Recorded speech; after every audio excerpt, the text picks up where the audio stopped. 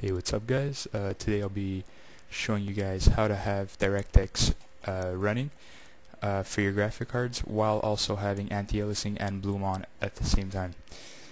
So May 2nd, 2012, Jagex released an update which was to fix performance issues, mainly FPS issues that people had, and this was because of the bot nuke that they did somewhere in November or December, I want to say.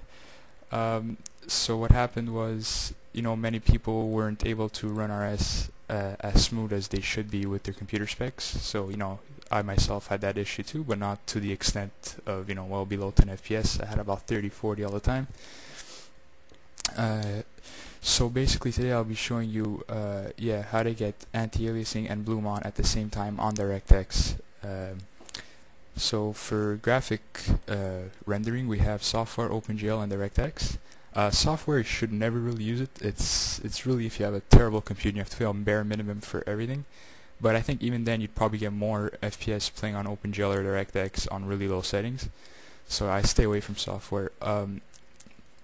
Now, with the new update in, I was still using OpenGL and I was getting about 40 FPS still, and when I switched to DirectX, lo and behold, I was getting 50, no problem. And I asked Ish also was getting, I think in the 20s, and I asked him to try it also on DirectX, and he was getting 30s, 40s. So yeah, it's definitely going to give you better. If you have a Windows PC, I'm guessing it's definitely going to give you more FPS. Now, the biggest problem with DirectX is that you can't have bloom and anti-aliasing at the same time. So like if you look at this house over here on my right, there's like all the edges are fine looking and there's not really that many problems, like it looks smooth.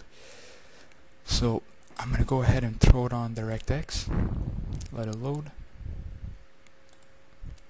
and if you look closely, actually, you know what, that was probably a terrible example. Hold up, I'll show you the fence over here. The fence is probably better. Alright, as you can see, the fence, it has like zigzags if you look at it. And that's because DirectX has bloom and anti-aliasing at the same time. So if I go ahead and turn off bloom, there you go, you could see right there. It is just smooth, there's no zigzags, and it just makes everything look nicer. But on my completionist cape, there's no smoke, is barely nothing, and if you look at the fire over here that this faggot is cooking on, it's not that bright. So let me go back and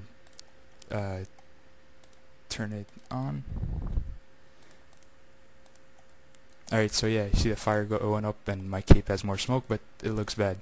So yeah, today I'll be showing you how to fix that and how to have both on at the same time on DirectX without any problems. Alright, so I went ahead and closed my RuneScape window. Now, for this, I'm using the official RuneScape client. I'm not sure if using SwiftKit or Internet Explorer or Firefox to play, how it works with this. I'm sorry, I'm just not sure about that, but with the RuneScape client, you do as follows. So you go to Start, you go to your account, so for me it's Chris, and right here we have two jagexcache. Forget about the one. I don't know what that's for. Just completely ignore it. If you probably won't have it. I don't know why I have it. Double click Jagex, the cache, the first one. Jagex launcher. Go ahead and go to bin. And now here's where the magic happens. The name of the actual launcher is called Jagex launcher. The actual application. Go ahead and rename that to wmgame. So wmgame. So wmgame. So there it is. Hit enter. You're done. Now this is where it gets different if you have an ATI card. So you could go ahead and close that. You're gonna right click. You're gonna go to Nvidia control panel. I'm pretty sure ATI and /AMD has their own, so you're gonna probably have to go in there. For Nvidia, you go to 3D settings, and you go ahead and click Manage 3D settings. Now, once you're in here, you're gonna have two tabs. You're gonna have your global and programs. Go to your programs. Go ahead and uncheck this box that says show only programs found on this computer. Click add, and I already did it, but what you're gonna do is you're gonna go ahead and go back in that same thing I showed you before, the jagexcache, Jagex launcher, double click the bin, and you're gonna see your game right there. Click open, And now that it's opened, you have to do two things. You have to go to anti-aliasing mode over here and make sure you click override any application. So that means if Bloom and anti-aliasing is going to be on at the it could be on at the same time, because anti-aliasing no matter what will always be turned on despite like any other settings telling it not to. So that's how you get around it. You put that in and you just choose what anti-aliasing you want to run at, which you could do inside the RuneScape client itself, but I'm just going to let it stay at 4 because that's the highest RuneScape could do either way, despite you having the option for 32. So go to 4, and that's all. You just hit apply, and now that you hit apply, it's finished. Just gonna forgot to tell you guys one thing. Over here it should say Warmonger. That's what WMG AIM stands for when I told you to rename it. So make sure it says Warmonger. It shouldn't say Warmonger, it won't work. So yeah, when you add it, it should automatically come up. If it doesn't, you could just hit the drop down and you could find your game. You could find Warmonger over there, and make sure this is unchecked, of course. See, there's like all kinds of games, so it's called Warmonger. That's the engine I guess RuneScape uses. Yeah, so you hit apply, restart your computer, open back the client, and we'll see if it worked.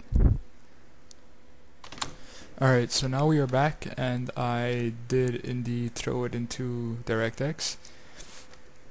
Little side note for this, if your computer isn't that strong and you're just trying to like do this just to see how it would look like in how it, like with both of them at the same time, you're gonna have to go ahead and like retrack all your steps, because once you have that done, despite even if you throw your anti-aliasing offline, like if you put it on none, it's still gonna be on because your graphic card is being forced to do it no matter what these settings say.